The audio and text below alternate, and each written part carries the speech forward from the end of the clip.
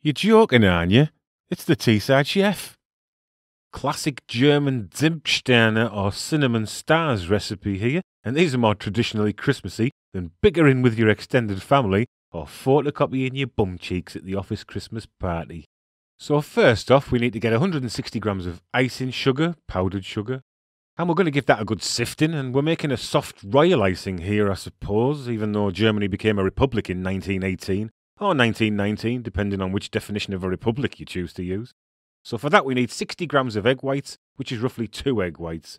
And if you're weighing all your other ingredients, you might as well weigh your egg whites, but I mean, you don't have to be exact with these. And a quarter of a teaspoon of cream of tartar if you've got it, but if not, don't worry about it, it's near enough. So whisk these egg whites up to the frothy stage first with a hand mixer or a whisk, and start slowly because you don't really want to beat large air bubbles into this really. And as it's coming along, we get our icing sugar on standby, and as you whisk, you can add a tablespoon of icing sugar and beat that in every time to incorporate before adding another one. But we don't have to be too technical here because we're not making a meringue or anything like that, so just get it fired in there. And if you're getting a bit sick of doing this, or you need the toilet and have to get it boxed off in a hurry, just pick it up and tip the rest of it in your bowl and keep whisking until it's incorporated. It'll probably be near enough. And you're looking for the mix to be thick enough that it doesn't all spread everywhere when you pour it. So lift some of it up and let it trickle off your whisk, and it should hold its shape for a bit before settling down slowly. And once that's all done, we need to take out around 50 grams of this mix now, because that's going to be our icing for the top of these Zimtsterne. And 50 grams will be about 2.5 tablespoons of this, and that'll be enough to ice all of these biscuits we're making here. Plus you'll have a little bit left over extra, just in case you balls your first few up and you need to do them again. And we're going to be great at multitasking here because the rest of this here is going to be using our biscuit mix along with 240 grams of ground almonds, and use the ones with the skins on if you can. And I like to go in with a generous quarter of a teaspoon of sea salt now, along with 2 heaped teaspoons of cinnamon powder and a teaspoon of orange zest. And now we can give all that a really, really good stir. Now I like the little bit of extra salt in this recipe. Traditional recipe would only have a pinch of salt in really, but I think the extra salt really gives an extra dimension to these Zimtsterne. And you can make this recipe your own with other ingredients, a tablespoon of liqueur, or Baileys. Yeah, Baileys would be nice. So now I'm going in with my hands and I'm giving it a good knead to bring it all together, and you have to check at this point whether it's moist enough. You don't want it to be cracking when you're mixing it in your hands. But if it is, either chuck it in the bin or add a tiny little bit of water to it like I do, and it'll be fine. And I'm going to wrap this in some cling film now and get it in the fridge for about half an hour, because that'll make it easier to roll out later on. You don't have to do this, like, if you don't want to. I mean, I'm not the boss here. You can choose your own path, can't you?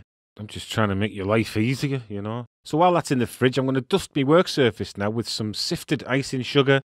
And hey, let's give the top of the dough a good dusting as well so it doesn't stick to everything, because it is a pretty sticky dough, to be honest. And it will stick to your rolling pin like glue if you don't have a good dusting of powdered sugar on your mixer here. And then we can just roll it out to the thickness of about 1/2 centimetre, because we're using the European metric system. But if you're using the crazy imperial system, I can't really help you. And I'm just tidying the edges there before I start to cut these out. And to make my life harder, I'm using a star cutter with 6 points. But if you've got any sense, you'll use one with 5. And if you find that your cutter is sticking, just dip it in a little bit of icing sugar. That might help you a little bit. But these might still be a little bit tricky to cut out at times. A bit of gentle persuasion from your finger should do the trick to get these out of the cutter though. And I'm dead clever and I've cut them all out smashing, and I'm going to repeat the process with my excess dough because we don't want to waste any of this. And once you've taken care of all your excess, you can get them on your baking tray. They are stable enough to be handled at this point.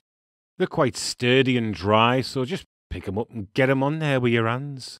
And the amounts in this Zimtsterne recipe fit perfectly on a standard oven tray.